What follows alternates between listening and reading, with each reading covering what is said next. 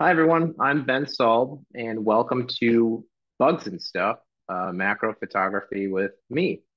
I want to start off by thanking Adorama for hosting this and for OM Systems for trusting me to deliver an hour of content. So this should be fun. Before we go to the next slide, I just wanted to go with a little quote here. I live my life a quarter millimeter at a time. Um, that old Dom Toretto. He was into macro. Um, I probably should have picked a more recognizable Fast and Furious clip. But anyways, about myself, I currently live in the Washington D.C. area with my family. Um, I was born in Wisconsin and moved out here a few years ago. Um, I don't do macro photography full time. I'm actually an IT manager.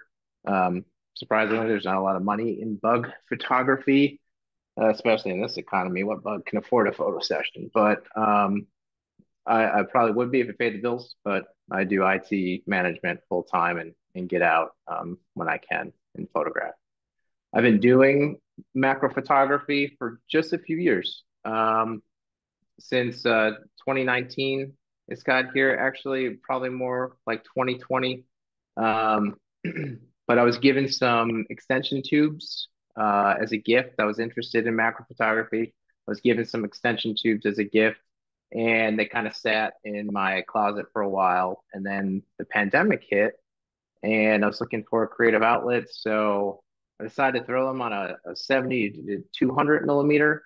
Um, and it was kind of this crazy, unstable bazooka looking thing, but it got me closer to subjects that I'd ever been before, and it kind of my interest kind of took off from there. It started with flowers and textures, and eventually bugs. So I was a prior full frame shooter.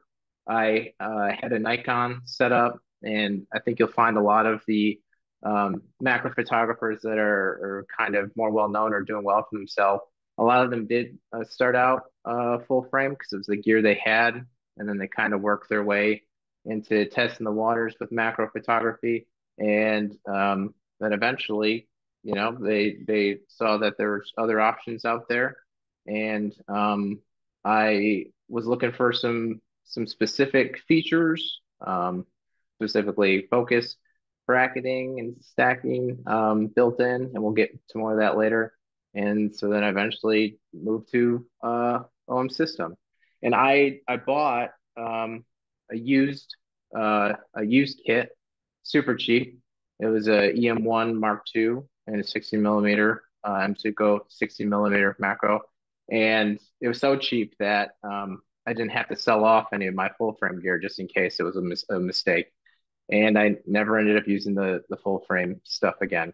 Um, a year after that, I was fortunate enough to become an OM system ambassador. So that's why I'm here today. I'm super lucky to be in this position. Um, and it's so much fun and I love talking about it. So I'm glad they trusted me to provide some content today.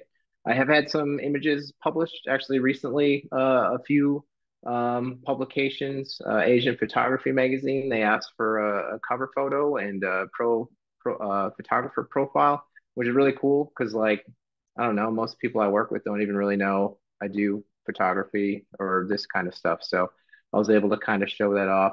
And then some other competitions I've placed in, they um, they had some spreads and some online publications and stuff. So that's pretty cool. And I mentioned that not because I'm looking, it's the street cred. It's just because I feel like photography is really starting to gain the attention of a global audience more differently than in the past few years.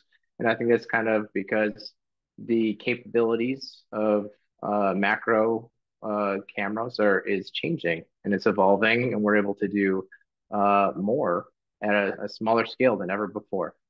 And I really focus on bugs and stuff.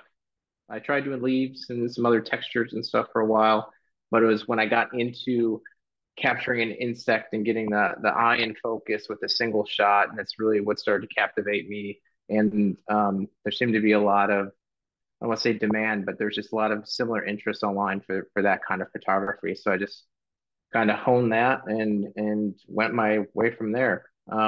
This is the only single shot, other than some example shots you're going to see. This is a honeybee from a hive that actually we had outside of our house. And I love this shot because I was shooting in manual focus, and it was really a spray and pray scenario. I was just hoping a bee would cross paths with the sensor at about 0.5 magnification, and one did after, I don't know, 20,000 attempts. So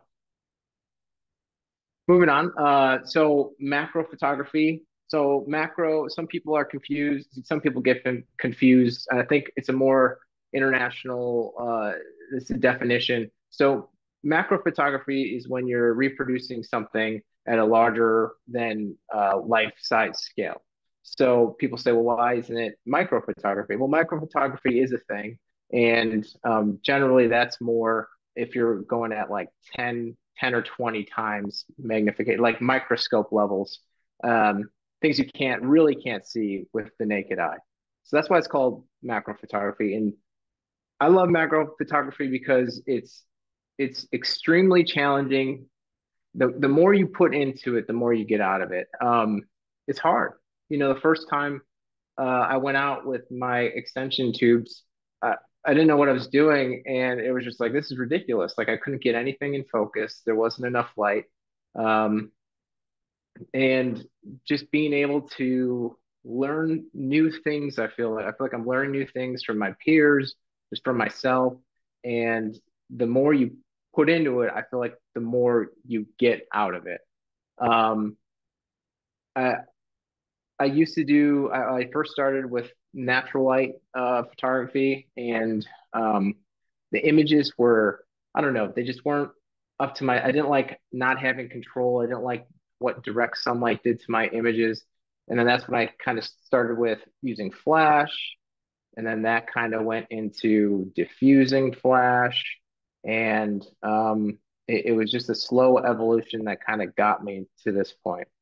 Um, as I touched on earlier, there's a huge interest in macro photography because I feel like the images are changing. There are certain advances with um, mirrorless systems that are enabling us to do more than we've ever been able to before.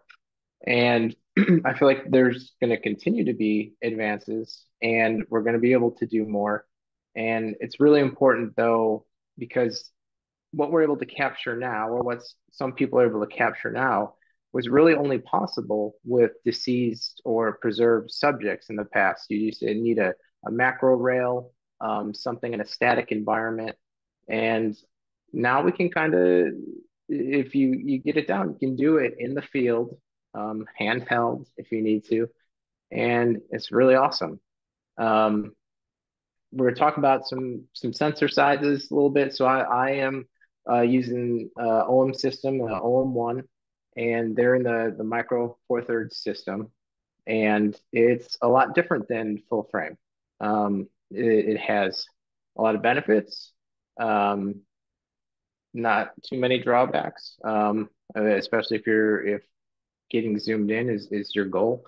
Um, but that's something we're going to touch on a little bit, just so I can show you what the difference is and how it affects magnification and things of that nature. Um, and macro is great too because there's so many different styles and subjects. Um, you know, it's not just about bug photography. Um, there's just so many.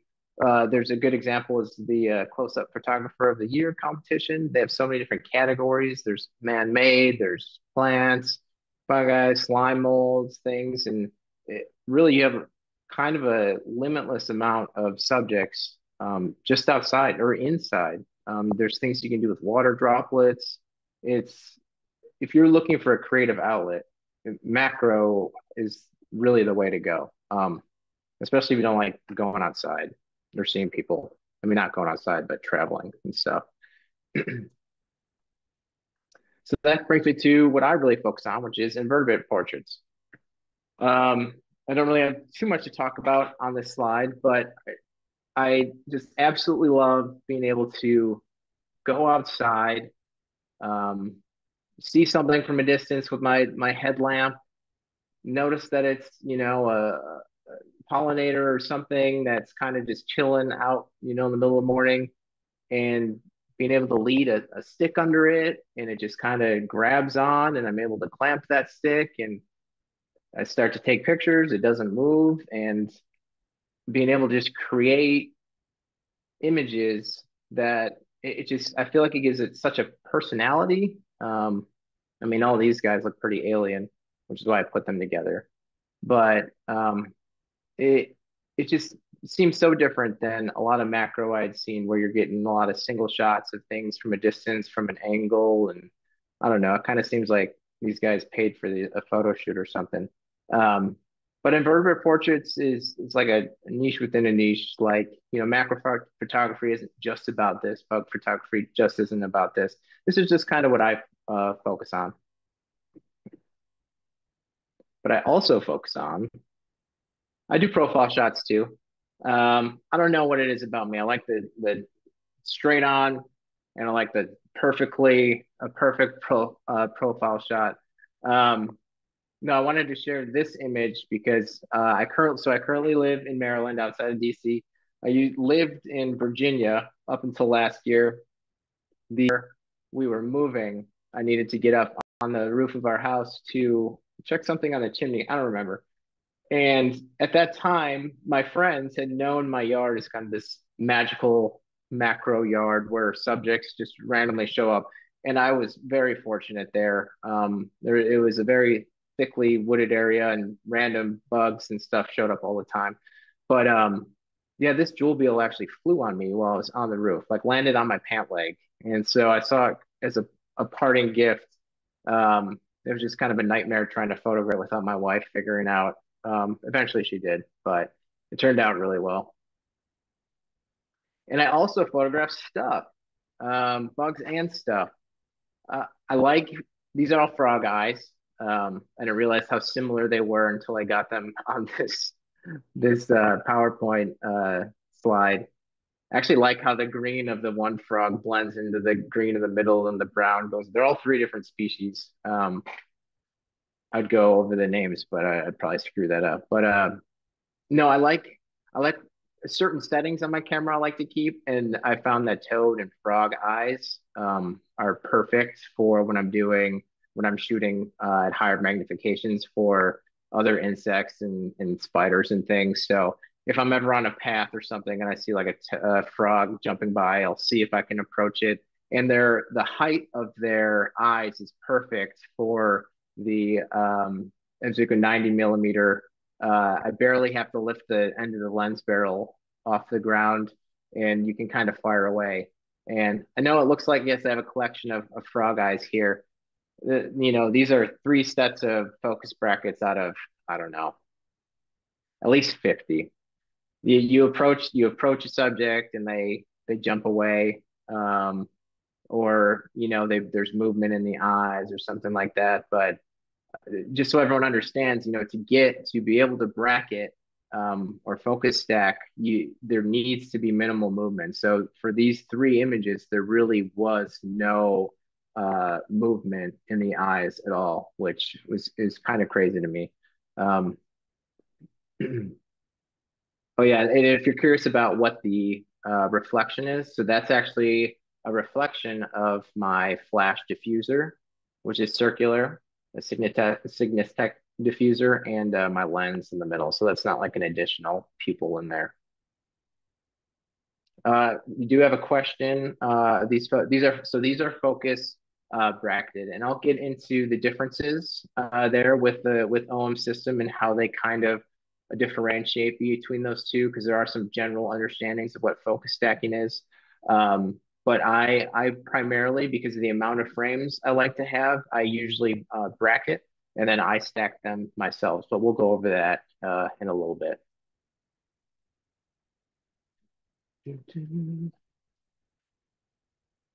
But before I get into it, this is very important. So with all types of photography, ethics is critical. So I'm not sure if it's because of just the limited knowledge with bug photography and how images are captured and stuff.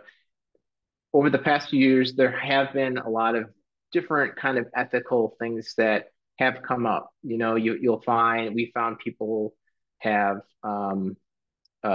drugged their subjects. We heard people in the past, when technology wasn't up to speed, used to freeze their subjects. Hopefully, nobody is killing their subjects. But a lot of people, I know, even coming into, because I saw some of the pre-questions, a lot of people thought or assumed that these were all, deceased subjects, because how can you get a focus stack or a focus bracket, on a living subject? And you can. It takes a lot of hard work. You have a high failure rate. But we'll get into that. They don't need to be dead. You don't need to harm them. You don't need to put them into harm's way. So you want to respect your subject. You want to respect the environment they live in. If you see like a nest of something and you're trying to get to, we're not out here trying to destroy things or destroy a bug's home just to get a shot. It's not worth it. And that's something that is kind of understood amongst macro photographers online. Um, Also, it's important you don't. It's easy to spot. A lot of people will try and make up a situation. They'll photograph a deceased hornet with a deceased fly in the general area, and they'll say that, oh, hey, I stumbled upon this situation. This this thing that was going on, and it's, to the untrained eye, maybe sure that's passable, but most of us, we understand what kind of shots are possible. If you're stacking two different subjects, then it looks like it's a situation where there's a lot of movement and stuff. It's easy to spot, and it's not worth it. It's never worth it, because you will come into a situation. If you're out there enough, you will see these environmental type shots and be able to take those shots. And it's just never worth it, because I don't think, I mean, no one's ever admitted to it, but I don't think a shot like that has ever been passable where someone hasn't been like, hey, what's going on here? Um, Also, we don't want to mislead our audiences into thinking that a deceased subject is actually living. Um, Even I don't have an issue with ethically sourced deceased bug photography. Some of the greatest photos I've ever seen are these high magnification shots of bugs that were ethically sourced and shot in a static environment. Don't It's just not worth it. It's not worth it to put something like that, a subject like that, on a flower, start moving the legs around to try and make it think like it's sleeping there or it just came up. You can always tell. It's easy to tell, and it's really just not worth it. I don't know why you would do that. I know that it's hard. Sometimes it's hard to get uh, specific shots and specific things, but it's just never worth trying to mislead your audience about what is or is not possible with macro photography and bug photography. And going along, don't lie about the situation. I've I've approached people online. Other people I know have approached people online. Um, we can tell. Like, it's easy to tell if something is not right about a photo. And I don't know why it happens so often with macro photography and bug photography, but it does. Um, you don't need to lie. You don't need to make up a situation. It's just not worth it. And be open with your editing. That specifically, like, I have often, a bug is a great subject, but it was missing a leg or something. I will always put in the comments, like, if I cloned a leg from the other side, just let your audience know. Let people know, like, that's what you did. No one's if it yeah if you thought the missing leg affected the overall image, yeah, put it in. Just let people know. I've seen people completely clone the half of a face, like a mantis face, and put it on the other end, and they don't tell anyone about it, and it wasn't even done properly because the whole face got squished in. It's like, I understand if there's something damaged on the other side, just let the audience know about it. Be open with your editing, and I don't think anyone will have any problems with it. All right. So what's in my bag? Um, so I'm currently using the OM system, OM1. It's incredible. I have it right here. Actually, here's my full setup. Um, this is the Emswico 90 millimeter 3.5 macro IS Pro. It goes to 2 times magnification. Um, I don't use it as much anymore, but my workhorse used to be the 60 millimeter macro. I just got the 25 to 45 millimeter for more wide angle shots. I'm still working on that. I took a couple shots of a toad the other day, and it was great. I just got to get used to um, get used to the working distance and what I'm going for there. So the Raynox DCR 250. So that's actually that little circular thing you see on the slide. So that's a close-up lens. This I believe is an 8+8 diopter lens that it lets you get closer to your subjects. It's a highly calibrated piece of glass. It it does affect image quality, not really a considerable amount. And I don't use it with my 90 millimeter anymore because I don't need the extra reach or the extra magnification, but I used it with my 60 millimeter. And I felt that, if I remember correctly, it kind of turned the 1 times magnification lens into more like a 1.5 or so. There are a lot of variables in that. It's not exact, but that's what that's used for. And I still carry it with me just in case. For Flash, so I have a high power, quick recycling time requirement for how I capture macro photography. So I currently am using the Godox V860 free. Um, if you it's if you need something, if you're going out in the jungle, if you are from an area with a lot of inclement weather, the OM system flashes are actually like weather sealed. This is not that I'm aware of. So I have used the 900. It was fantastic. I shoot a very specific way, and until they come out with something that recycles a little quicker and longer, I'm using the Godox.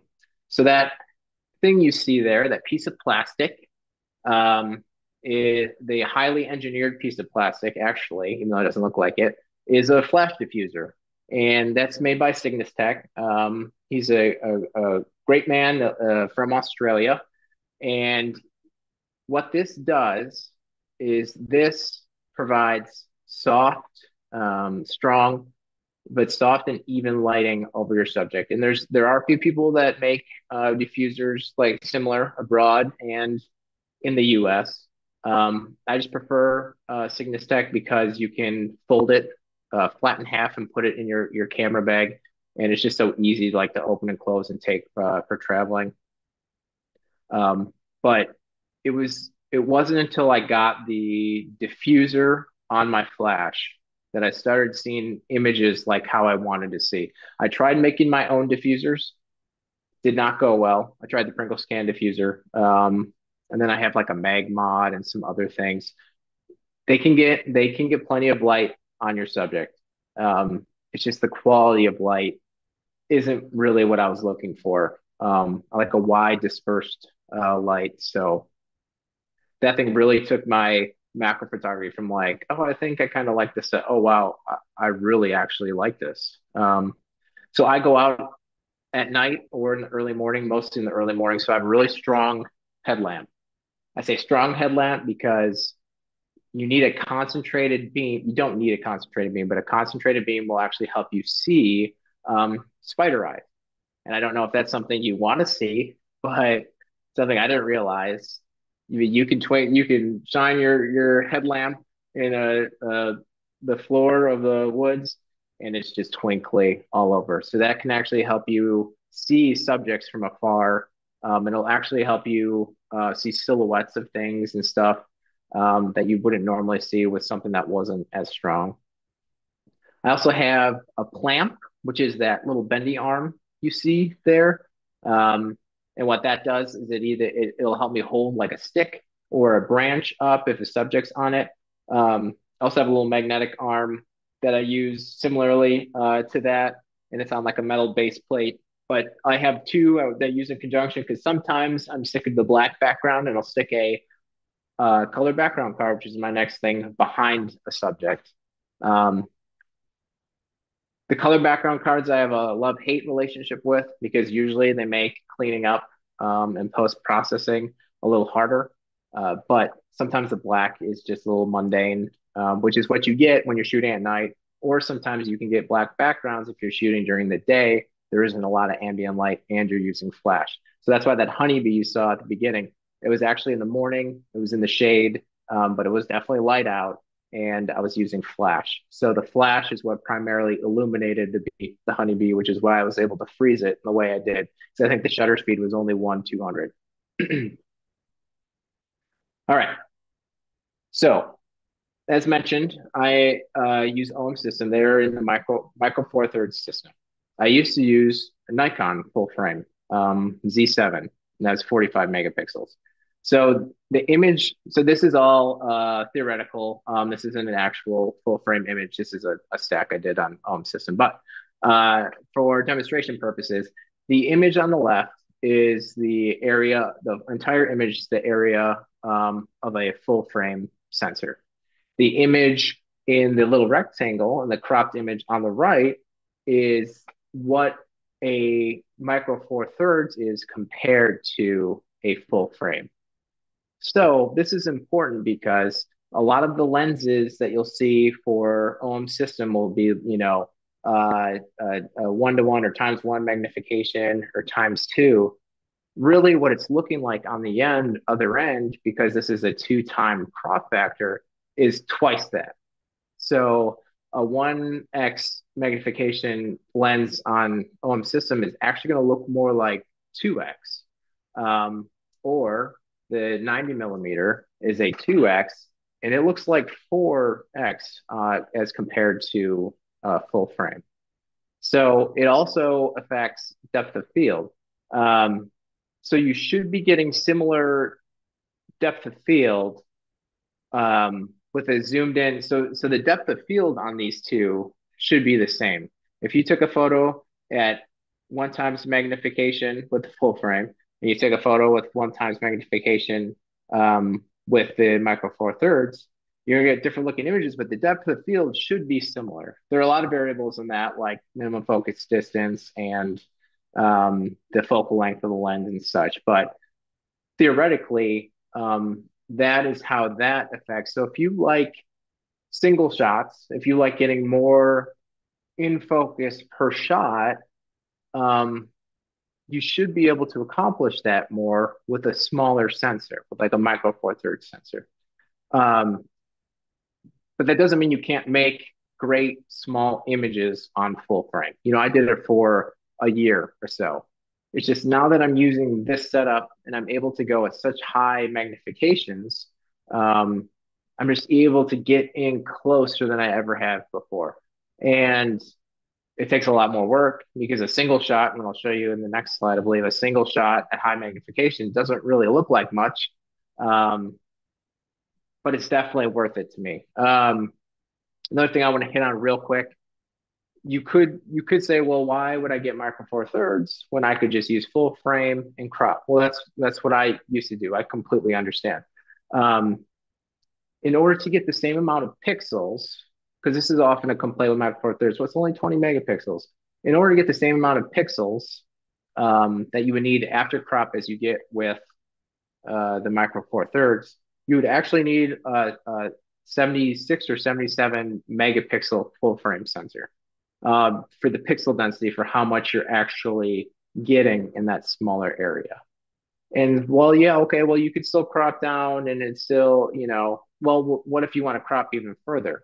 And that's when you kind of run into, I've cropped very, very small on my full frame. And the ending result is something that is just, you lose a lot of details and stuff. You can still do it, but I just want to put that out there. Well, it's only 20 megapixels. Well, yeah, you're getting a lot for your 20 megapixels. So let's get on to focus bracketing and stacking, but also I want to go to depth of field a little bit too. So this image here, the image on the left, is a single frame when I was at 2x on the 90 millimeter. And the kind of zoomed in crop in the middle is just a little bit closer look. So that's single frame, and that was at f8, and you think you get a lot of depth of field in f8. So I'm so far in, f8 really still isn't much. I'm getting a little bit of the eye, and then that little dew bubble on the left there. What's the difference? Well, with OM system, they're actually two very different things. Generally speaking, in macro photography, people will ask if something is stacked. And what they're asking for is this multiple images put together? With OM system, yeah. Oh no. Oh, sure.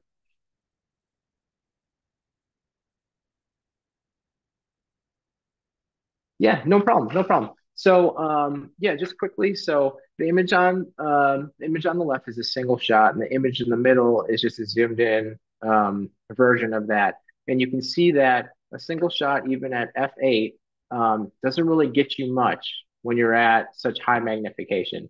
And this is 2x on the 90 millimeter, but what looks like 4x on full frame. So in order to get more, you can focus stack or focus bracket. And generally speaking, in macro photography, people will often ask, well, is this a stack? So what they're asking there is just if images have been put together to create a kind of a, not a composite image, but in order to get that depth of field.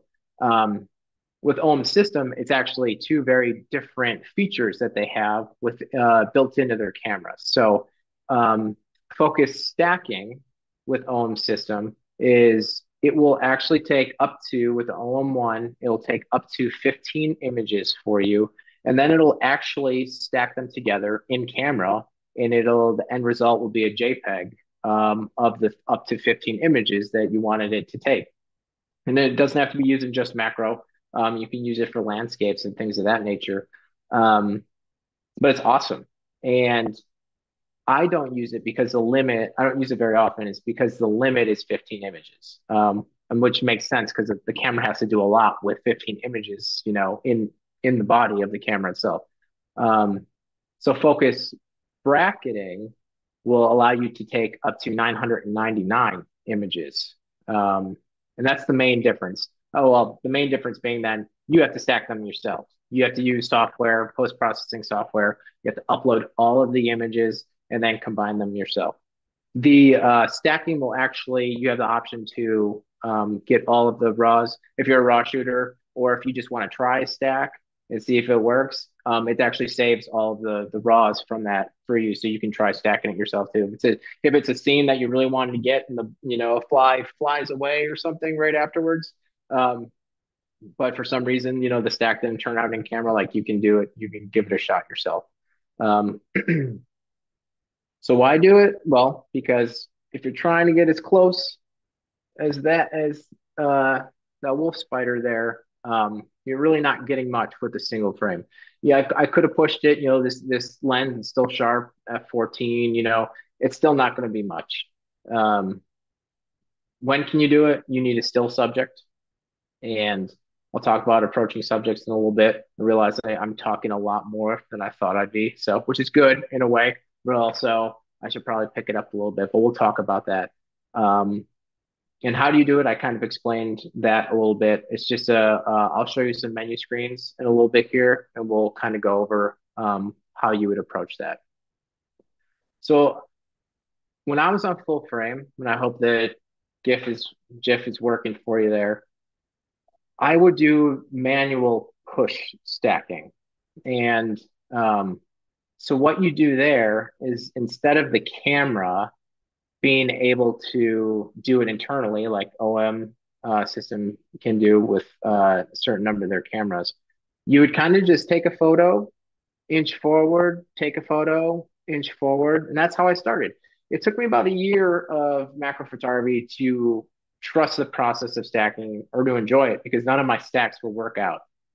Um, Kind of call it falling with style, Buzz Lightyear, because that's you're just kind of letting your body take over depending on how fast you're going, and just staying kind of steady in a straight line for that, and for these kind of things, you do manual focus is key because you need to move that focus down the planes of your subject on your own. And one of the benefits of doing it this way, as opposed to the in camera, is that it is the same magnification because the OM system, when it's focusing in camera, it's changing focus down the road, so you're getting a smaller image as you go. Um, and so with both of these, I kind of like to situate myself on the ground for stabilization. You can see the second little stick figure there is what I'm doing in the GIF is now with the OM system, I'm just kind of sitting there, stabilizing myself, turning myself into a tripod. I have my elbows resting on my legs, and I'm taking deep breaths, and I'm just trying not to have the subject move around too much in my frame. A lot of my peers don't like using the live view, and which makes sense because you get more stabilization if the camera is actually on your face. I just like certain angles. I feel like I can't get low enough if I'm looking through the camera that way. So this is how I do it. Um, Another way to stack is well with OM system another good way to focus bracket when you don't have to worry about stabilizing yourself too much is how I captured this shot of this moth, and I actually rested the branch. You have your camera out, and I was able to rest the branch just on my arm, and it doesn't matter in those situations. It doesn't matter how much you're moving because it's moving with you. And that's the same if like you grab like a limb of a tree or something, or like a thin branch, and there's a subject on it. If you can set that lens, on the end, and as long as you're all moving together, you don't really have to worry about stabilizing yourself too much. Oh, I do want to mention this was also where the term unicorn stack came from, which post processing can be very tedious with stacks. And very rarely will you put all the images through and get something that doesn't require touch up on the other end. This is one of those ones, all the different focal planes were kind of so close to each other, and it was a dark background that I didn't have to do any cleanup. So we call it a unicorn stack because it's so rare. Ooh, this one here. Okay, so another thing I want to touch on, and I don't know if you've been looking at, I don't know how big it is on your screen. So my shutter speed through most of these, other than the single shot of the bee, has been 150. And 150 seems pretty slow. It is pretty slow.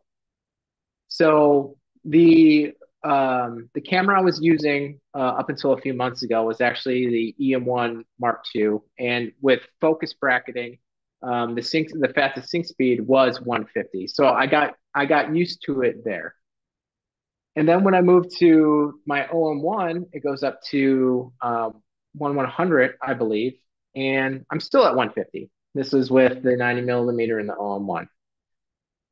When you are shooting at such close distances, and especially with not a lot of ambient light, um, and let's say not on a windy day, the fact that I'm going out in the middle of the morning with no ambient light, my flash is my shutter speed.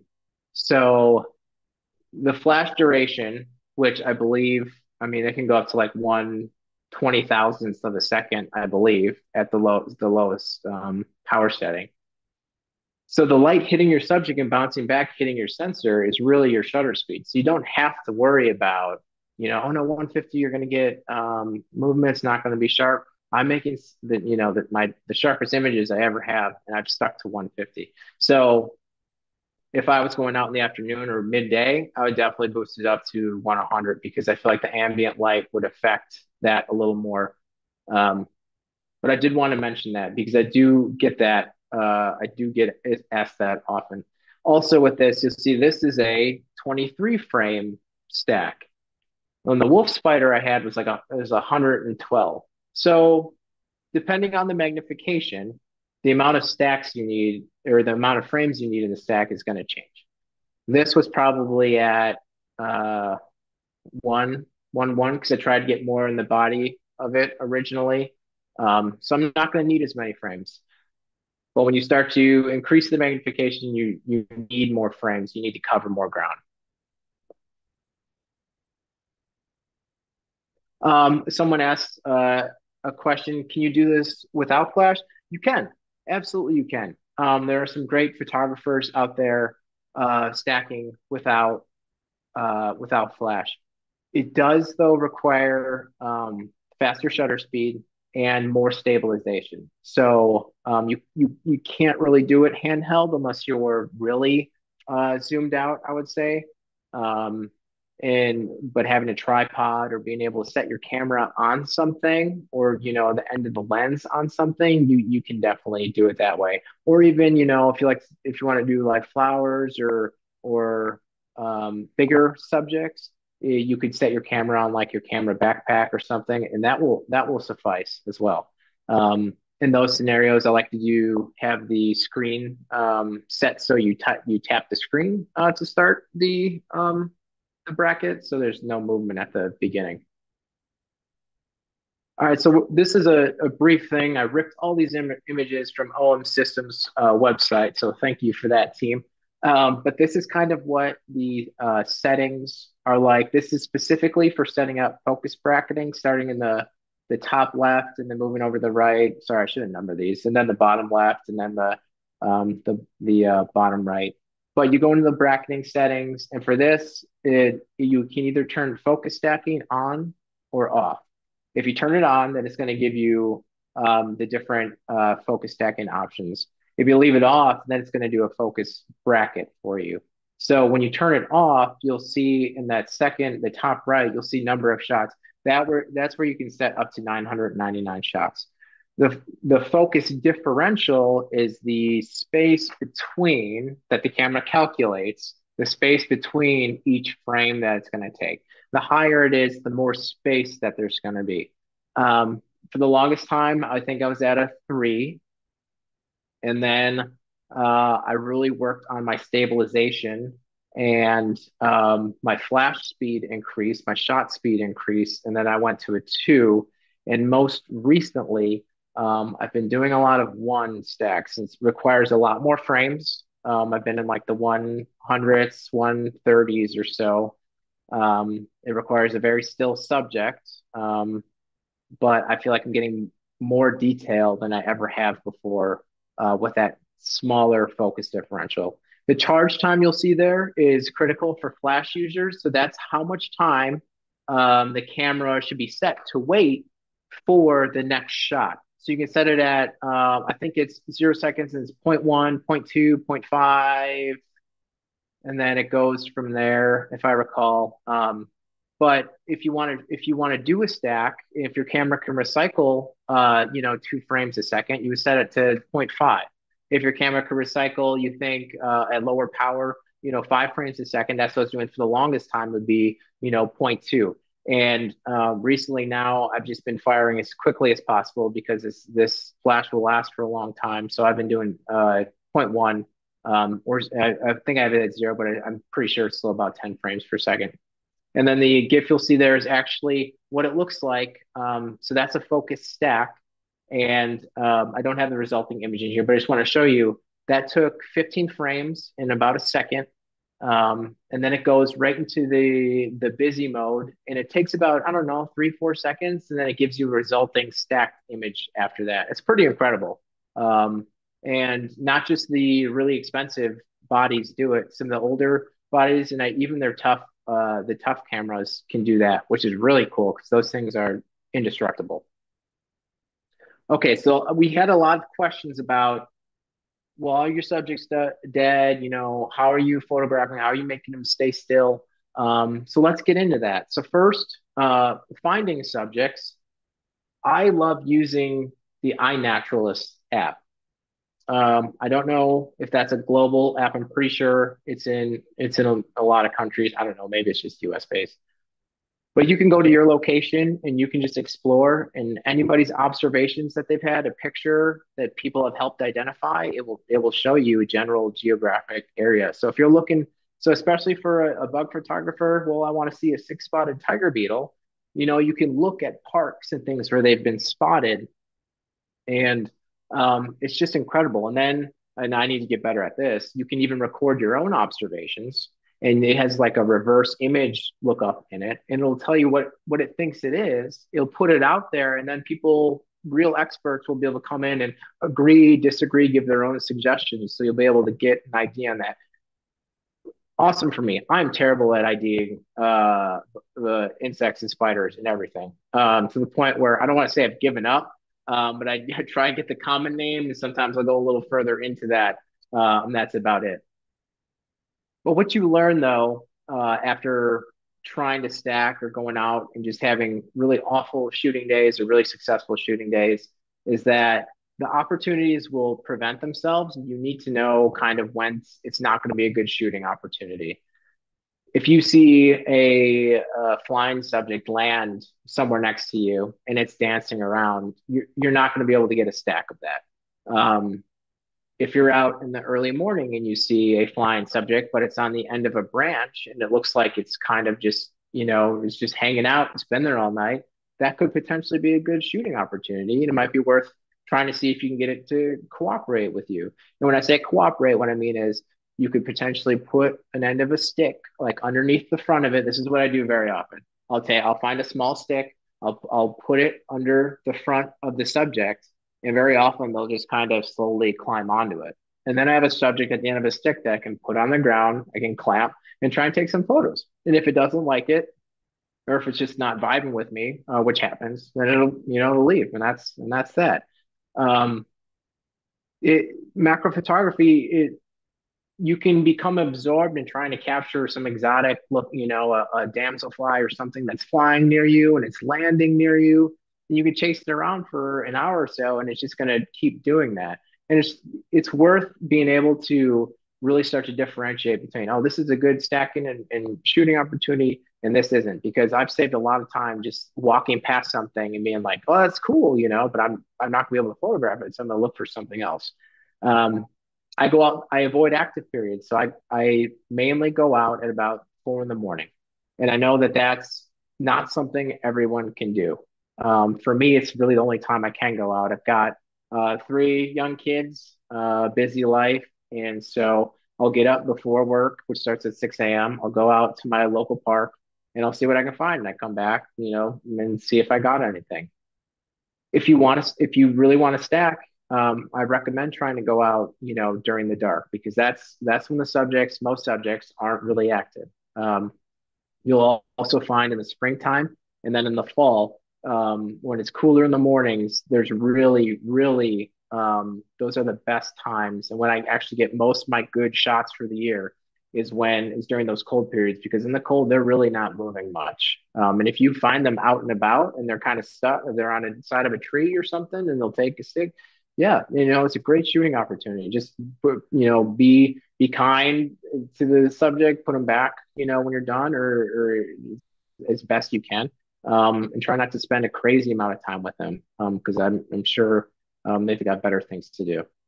Setting your camera before approaching a subject, this happens to me all the time. I'll find something really cool right in front of it, and then I realize I'm just, oh, hold on, I lost my mic. Can you still hear me? Oh, there we go. I don't know why I did that. Okay. Well, I'm sorry, 1 second. That's upside down. Oh, what I was saying, I've approached subjects and got there, and really sometimes the window of opportunity is really small to try and get a stack or even a single shot in. And I realize all my settings are still from like when I had a long lens on or I was doing something else with the camera. So make sure you have everything set up before you approach. Slow approach, slow movements. Sometimes you can get all the way down there and or to wherever you're approaching your subject, because you do have to get close to get this kind of magnification. Um, and then you itch your head or something, and then they fly off. So they definitely they're aware, and they're looking for things like that to scare them off. Be cognizant of your surroundings. Don't I have poison ivy everywhere, so I have to be aware of that. Don't try and take a photo of a wolf spider in the middle of the road in the middle of the night for not wearing reflective gear, things of that nature. You really you can get lost in the process of photographing, especially if you're finding something you've been looking for a while. So just make sure, safety is key. Um, Poison ivy and other poisonous plants are awful. And also remember your ethics. I mentioned, putting a subject back, um, not doing anything harmful to your subject or to their environment, really just respecting nature and knowing that like you are fortunate, to be in that presence and being able to photograph them, and you're just really not trying to do anything detrimental to them, or where they live. And flighty subjects, there are. So this happens a lot. I will spend 5 minutes finding a subject, um, getting into place. At that point, your heart kind of starts racing faster because they haven't moved yet. You've aligned yourself with them, and 4 or 5, or maybe even like on this one, I think it was 30 shots in, um, they just fail. And this happens a lot. Far more failures than successes in this kind of macro photography, but it just makes the wins even that much better. I did get a question: how do you deter moths from dive bombing your headlamp? You don't. Um, you get you get used to it. You just kind of accept it, and I had mayflies or something the other day, and it was so bad they got like in between myself and the shot. Like it was ridiculous. Also, it's a big problem if you're going into the woods at night. The amount of spider webs I collect in my hair is not fun. I'm not a big fan of that. Um, oh, a question from my wife, I believe. What is your bear plan? Yeah, we have had some bears spotted in our area, which they shouldn't be in our area. Um, and I don't have a bear plan. So, be loud, apparently, is a good idea. I touch on spiders, spider webs. The spiders are great for beginner focus stackers and bracketers. If you can find them on the ground or on the side of the tree, where they very often are, um, being able to set the end of the lens down on the ground or on the side of the tree really will give you a taste of, well, it gives you that extra stability, but it kind of gives you a taste of like what focus bracketing can be if you figure out how to stabilize yourself in other environments. Because I get my best shots when I can just plop the camera down, and just hit the shutter and watch it go through all the frames I need before the subject leaves. Um, Someone asked earlier, I think, how do I determine where to set up before a bracket? So what I do, so I shoot manual focus primarily. I have used autofocus, but I like having control over my magnification. And with the 90 millimeter, you need to pull the clutch back. Um, you need to pull the clutch back, and it has the magnification listed there. And so I like to set my magnification. I usually try and max out because I'm just going for it all now. I set it all the way to 2x, and then I go and I pop it forward because it needs to be in this mode to do the bracket. Because this disables autofocus and the bracketing features. So you need to pop it back up. And then I look through live view and I situate focus, because you can see the focal point very clearly, the focal point clearly when you're at that magnification. And I'll bring myself out as close to the front of the subject where I want the bracket to start as possible, and then pull it back a little bit just in case I'm a little too close. I have ruined a few brackets because I was too close to the subject and I missed like some things I thought that were important in the forefront of the frame. So that's kind of how I set myself up. And I even I think I posted a reel. No, it wasn't this spider. But I posted a reel of how I kind of you can see it, find it on my Instagram, of how I kind of set the camera on the ground or in front of my subject, and I push the camera forward until I can see where I need to start, and I'll start. And then I'll kind of watch it go through, and if I need to make any adjustments, I'll just adjust for the next set. Or if it's an awful stack and I realize I started way too far in or too far back or something, I'll just hit the shutter again. It'll stop this bracketing or stacking process. Um, do you have any question? Do you have any suggestions of shooting moving insects? Um, yeah, so shooting moving insects is how I started, and that's fun too. For me, it was really about trying to get the eye in focus. But what I recommend with that is not really worrying too much about magnification and getting as close as possible, but really just trying to capture the moment, capture the environment. And what that'll do too is it'll give you more wiggle room to try and get more in focus. And with those, it's more of the environmental shot you want to go for, anyways. I have had some portrait type shots that are single shots, but those it was in the same scenario where I had to be pulled away more, less magnification, so there's more depth of field. And that was a scenario where I probably had to crop a lot more um, to get the image, the overall aesthetic I was looking for. All right.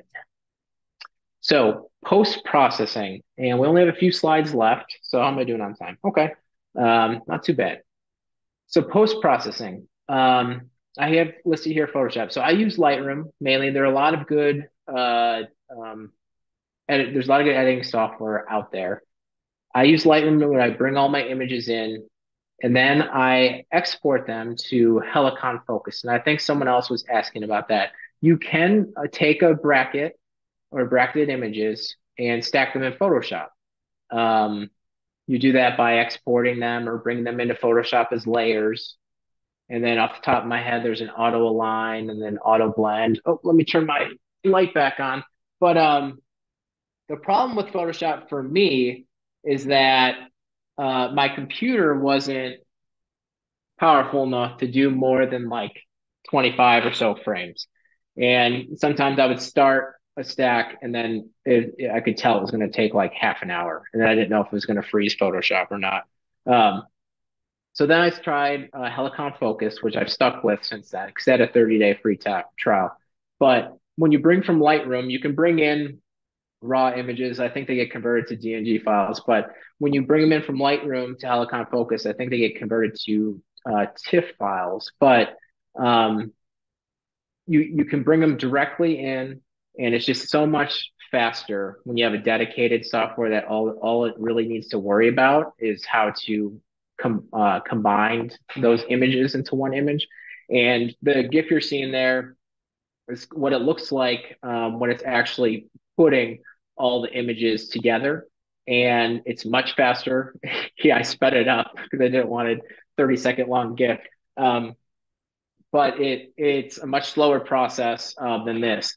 But there's three different algorithms it uses, and there's an A method, B method, C method, and they kind of do different things, and they help you focus on different acts. Some of it is more about detail, some of it more is about getting things, everything in focus. So it's something that you kind of have to play around with to get a feel for. And then once I get an image, there are editing tools within Helicon Focus for like cleaning up edges and stuff. But I prefer to just do it in Photoshop. Also because if the software freezes at this point, you lose your stack. So what I do is I save it, it brings it back into Lightroom, and then I'll just export to Photoshop. Um, one of the biggest things, one of the biggest tools to learn for editing stacks, especially high frame stacks, is the clone stamp in Photoshop. And what you'll find is, and I'll show a little bit of that on my next image. What you'll find is when you have two planes intersecting and you're trying to have them both in focus, when it captured the frame of this shot, I'm sorry, when you finally get so you have two things that you're trying to get in focus, and the camera moves down. When you get to the point where you're actually looking at this image, when you had this back here, the out of focus areas of this in the foreground actually affect the image back here. So you kind of get this soft haloing or ghosting, I think is the term we use.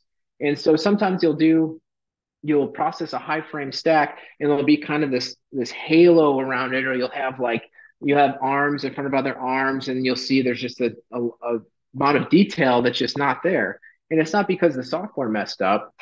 It's because when you took those images, there was no detail there. You had, instead of having that back arm or that back piece of the image, what you had was an out of focus area of what was in the foreground, and which was bigger, and then you just have nothing there. So the only way to really clean that up is to kind of clone it out from other areas of the image, and that was a learning curve for me. I didn't want to do it. I just wanted to stack something, have it look great, and then send it to the presses. But it doesn't happen very often when you really are increasing frames. When you're in like the 20s, 30 frames and up, that becomes more apparent. But if you're doing a small amount of frames, or if your magnification is lesser, you don't have to worry about it as much. Or sometimes it's just it's not noticeable enough to even be a concern, or it may not distract from the image at all. That's my big thing. It's like, well, does this distract from the image? And if it doesn't, I'll leave it there. As I mentioned, more frames, more problems. Yeah, that's when you start getting to like 100 plus frames, and you're not doing it in a static environment, little movements and things like that. You're going to have a lot of areas that either the stacking software just doesn't really know what to do with. You got to go in, you got to add things back. A big thing with me is, I have wolf spider legs like here in front of its face, and you'll have these thick hairs that come through, but that's so much further in the image, that's so much closer than the rest of the stuff, that all those hairs kind of disappear by the end because it doesn't think that's the data I want to pull. So I actually, in the software, I go, and then you can select an image, and then you can paint back the details you want, which is a really nice thing, because for the life of me, I couldn't figure out how to do that well in Photoshop.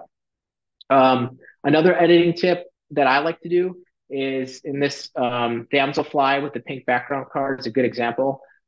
When I got this image back and I stacked it together, this damselfly was pretty pink itself. The colors kind of bled over, and it just didn't pop as much as I thought it would. And my background card was pretty close. I recall wanting to move it back further. But what I did though is just, I use a tint brush, or I work on isolating the colors I want, and then adding the opposite colors or colors to affect those areas to get the color that I originally wanted. And I do that a lot. And I feel like that's what really helped me go from like an image that seems like everything's a little yellow, and it's like, well, this bug was a lot more colorful, when I saw it. Like, well, yeah, when you're taking photos in a confined space, and like a lot of the color and stuff can get kind of mushed together. So I think isolating colors has helped me make images that pop a lot more. And of course, ethics again. If this damselfly was missing a leg, and I put a leg back in it because I thought it distracted from the image, just gotta let your audience know wherever you're posting it. Just let them know, hey, this guy was missing a leg, I put him back. If you want to see the original, let me know, I'll send it to you. Someone asked, I'm guessing you always shooting raw for these editing. Yeah, so I even before macro photography, I was a big raw shooter. I like the additional control you have over the images. And sometimes, another thing I didn't mention, sometimes what I'll do is, if I really just had the lighting completely wrong, or if it something else is going on, I will, because the files are converted to TIFF files. So sometimes, and because sometimes Helicon Focus does better, I feel like, when the lighting is when there aren't as many shadows and stuff, I'll adjust the lighting on a single image, the exposure, I should say, and then I'll copy and paste all over all my frames, and then I'll bring it into Helicon Focus. I feel sometimes it helps me preserve details that would get lost if it converted shadowy areas over. All right, so here is a beauty of a moth. Here is an example. So that little area and the magnified area that I added. So that is what the image came out as from Helicon Focus. Now, this isn't exactly what the ghosting looked like. What I did here was the ghosting came out further, even further than I thought it needed to. So I went in and I took a brush and I painted back some of the details pretty much as far as I thought I could go, to where going in and then doing kind of a patch or a clone stamp and then blending those two areas, which you can kind of see in the actual photo below. Really, it's easy to take care of that and kind of make it seem insignificant, like it wasn't really even an issue. But it was, for some reason, it's hard for me to find some examples. Maybe because my shooting has changed. But it used to be a much bigger problem for me having areas like that all over the place and just spending hours, honestly, hours in Photoshop and the other software programs just trying to clean up things, because in my head I know the image looked a certain way. I understand I'm trying to photograph it in a way, that isn't how it was seen. It's not a real representation of how it was, because you're including so much depth of field, you know. And then I'm just, well, I really want to clean this up to make it look like, this is a more of a natural looking image. Oh, another thing with this image, in ethics, is that, this is a gorgeous moth. And I let this moth, I had this moth as a cocoon, and he emerged, and then we released him at night to find a mate. I would never enter a moth like this, and I've had a few moths that I actually raised from cocoon, into a wildlife competition, you know, including, even it was a little bit stretch, but that bee that I love that I caught in flight, or captured in flight, I also want to enter that in a wildlife competition. Not everyone may agree with that, but the situation behind it, the environment I was in, how I raised it emerged, in my office, and it just doesn't, even though as soon as I released it, I was out in the wild, or if I was not outside my house, outside a hive and I saw that bee, I would probably count it as wildlife. But it's important to me to be transparent about, where I'm capturing these things, and how I'm capturing them. And I don't want people to think that I found, this moth out in the woods and it was in perfect shape, because when you find one of these guys, they're usually in rough shape already, even after a day. Um, excuse me.